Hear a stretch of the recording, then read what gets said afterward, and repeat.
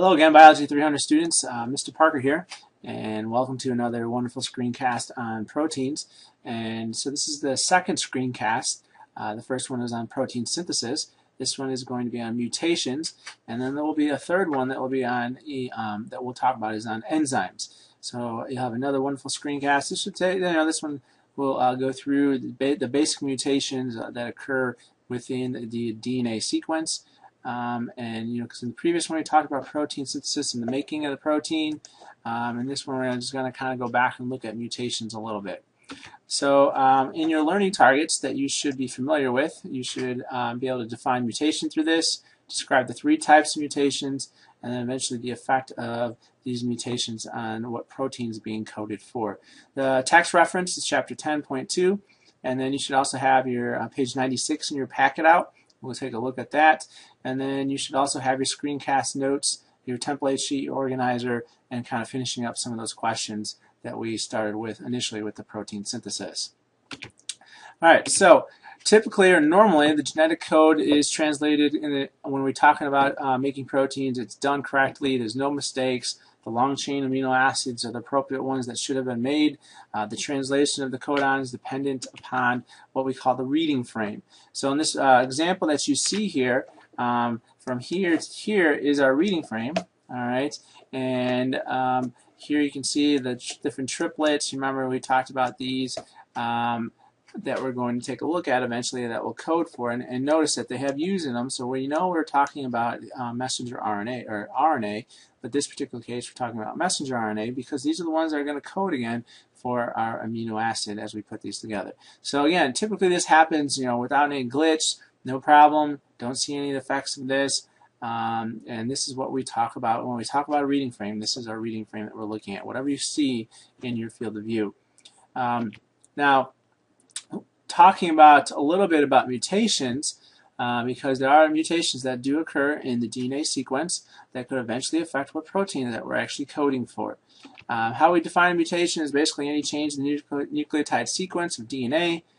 Mutations can involve large section of chromosomes. It could be just one letter. So it could be like an A being replaced by a T, or a G replaced by a C. That's going to affect. It could be a huge effect, it could be no effect, it just depends where it's at, when it happens, and that's it. So mutations can change the reading frame. Now if it's starts changing the reading frame, then we're going to talk, there's going to be larger effects on the protein that might get coded for. So in this particular example that you see on the bottom here, this is the normal gene or normal DNA sequence that you see on top. Here's our messenger RNA that's being coded for. You have the triplets, you have AUG, which is our start codon, codes for methionine, and then so on, and then we get our amino acid. Okay, the site or the location that we're going to kind of be looking at here is in this spot that we're going to look at a couple different types of mutations you'll see. One of them is what we call substitution, and just like what it tells you is the letter is going to substitute for another letter. So in this particular case, if you're looking at this sequence, and we're looking at the letter C here, and down here what has happened is the letter C has been substituted, excuse me, the letter T has been substituted for the letter C. So instead of coding for a G in the messenger RNA, it codes for an A. So what does that do? It actually changed the amino acid in the sequence. So there's been one change here in this protein. Now the second type is there's an insertion or a deletion, and this one we're looking at is a deletion. Again, exactly what it tells you. So what's happening is this A here that you see is being removed, all right? And what has happened is it'll actually cause this frame shift to move that way when we start shifting the letters over, and what then we'll see is that on the bottom you can see that we have 3 different amino acids coded for instead of just that one, and this ultimately will change the protein and then obviously change whatever job it's supposed to be doing.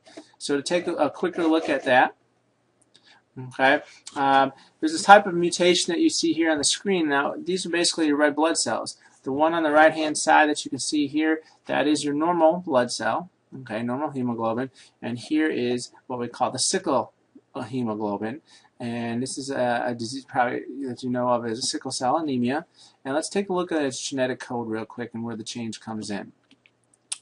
Alright, so looking at the DNA, you can see in the DNA of a normal person, the coding for blood, you can see here this is what we're going to be looking at, this location. All right, so here's the normal code CTT. Now when we look at the sickle cell, you can see the difference here. What's happened is you have a substitution. So instead of a T, you have an A. Now how does it ultimately affect the messenger RNA? Well, you can see here's our GAA, and on this side here, and then on this side, you can see on the sickle cell person, you can see what has happened is it's actually coded for a U instead of the A. So this one substitution that has occurred will eventually change the amino acids that's being coded for, and you can see it has changed one of the amino acids that ultimately codes. And it's only one letter difference, but it is a big difference when we're talking about your hemoglobin. Okay, so this one change is what we refer to as a point mutation. Okay, so if there's one change or a few changes in bases, we're going to call it a point mutation. And as I mentioned on the previous slide, a couple of those are two different types. You have a substitution, or there's insertion and deletion. All right, and we've taken a look. We took a look. At the previous one was a substitution. This is an example of a substitution where the T has been replaced by an A. And then the previous one, remember, we removed the letter A and we caused a frame shift, everything to shift over, and that caused a larger change in our ultimately in the protein that we're looking at. So some of the characteristics that we're talking about with those is these insertions and deletions up here are the most disruptive, and the reason is causing this frame shift. All right, so we're changing the reading frame. So a frame shift is basically defined as changing the reading frame, moving down the letters, and this is going to be the most disruptive to the protein that we actually have. Now your substitution, isn't necessarily as harmful. It just depends where its location is. So when we're talking about the DNA, we're talking about the code, and you're talking about the three-letter sequence and like a codon, eventually that will code for the codon. If it happens in the first or second base in the codon, it will almost always change the amino acid that you see. Now if it happens within the third letter, that doesn't necessarily mean it's always going to change the amino acid, because if you remember going on the codon chart, there's a lot of times there's the first two letters of a codon will actually code for the same amino acid. It doesn't matter what happens to the third letter, and that's why the substitution at the third location doesn't necessarily always mean it's going to change the amino acid. Okay, so what causes these mutations? Well, there's errors in DNA replication. Maybe the polymerase, when it was doing its going through and proofreading, didn't catch the error. There could be errors in chromosome crossover during meiosis, and there's something called a mutagen. So these are things outside your body that could cause some type of change. So there are physical or chemical factors that cause the mutation. For example, UV radiation, X-rays. So if you remember, like, if you go to the dentist or whatever, they usually put a lead apron on yourself or on you, and they cover up your chest, your reproductive organs, because just for precautionary reasons. Now, if you get a few X-rays, a year, it's not going to be a big deal. But if you think about where the technician goes that takes the X-rays when they, maybe at the dental office, they always kind of go behind a wall, like a lead-plated wall, because they're going to take 30, 40, 50 X-rays a day possibly. Now, them being exposed to all these UV rays, the X-rays, that could cause a mutation for them. Another way could be chemicals like DDT could ultimately affect your mutation or DNA. Now, how does it affect you as an individual and how you pass it along to your offspring depends on where its location. If it's a somatic cell, your body cells, those will not get passed on to your offspring. But the mutation occurs in the gametes or your sex cells, those can be passed along to your offspring. So many mutations are harmful and can cause organisms to die or function incorrectly. Some mutations are not harmful, and actually some mutations you'll see no effects of. For example, here, one of the benefits, an example is called the peppered moth. We'll talk a little bit more about this in class, but this is a famous example of how at one time a moth that was lighter in color was the dominant trait, and then eventually more of a kind of a peppered or a grayish color moth became more the dominant trait due to the fact of the industry that was in that particular area. And then, as I mentioned earlier, depending where the mutation occurred, if it's in your gametes or sex cells, or if it's in your somatic or your body cells. Okay, so your gametes and your sex cells, those are the ones that, if there's a mutation there, those will be passed along to your offspring. Now, if they're in your body cells, those will not be passed. The mutations that occur in your sex cells is the driving force for natural selection when we're talking about things evolving and getting better adapted to their environment, is basically these random mutations that occur and make some organisms better suited for their environment and some organisms not as well suited for their environment. Okay? So what I'm going to do next is I'm going to go through a quick little video here with you to give you a little bit more an example of, a little bit more background on mutations, and then I will come back and do a quick worksheet with you, and then we'll be done with screencast number 2 on mutations. A point mutation is a change in the nucleotide sequence of a gene. This can result from an error during replication that is not corrected by the usual repair mechanisms. Under normal circumstances, adenines and thymines should bind to one another, as should cytosines and guanines. In a base substitution mutation, a non-complementary nucleotide is incorporated into the new strand. The resulting altered triplet may code for a different amino acid, or even a stop codon.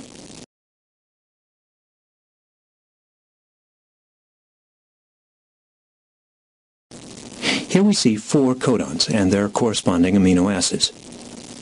A change within the second triplet results in a change in the amino acid.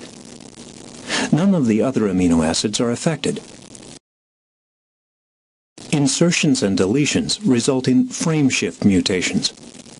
The insertion of an extra nucleotide not only affects the triplet it is part of, but all subsequent triplets, thus drastically altering the protein product.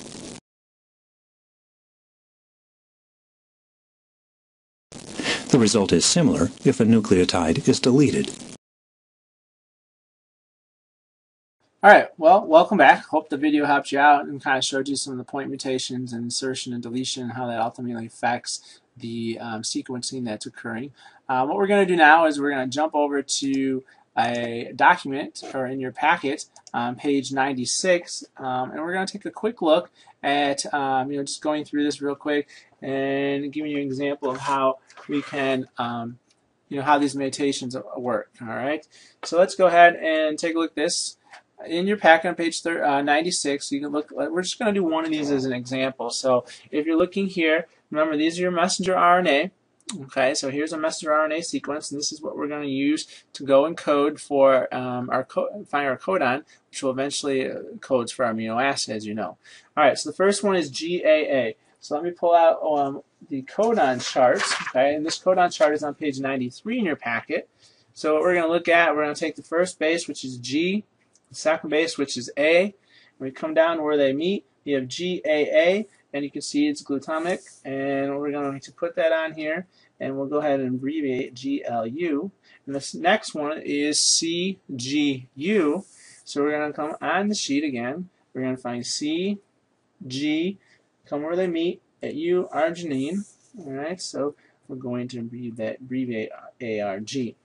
All right, now let's go ahead and take a look at the mutation. You will notice there's a mutation that's occurring here at the third spot, what we refer to as a substitution mutation. So now we're looking at GAU. All right, so we find GAU and aspartic acid, so ASP, and then you have CGU and CGU, same amino acid for the second one. But what you'll notice is here we had that substitution occurred, and we have changed the amino acid. So you'll be able to continue on with these in class, and we'll go through them and discuss them and make sure you understand. We'll have another worksheet that kind of goes through this topic. So this is screencast number 2 for the protein unit, and following the protein synthesis, and eventually we'll be moving into the third one, which will be on enzymes.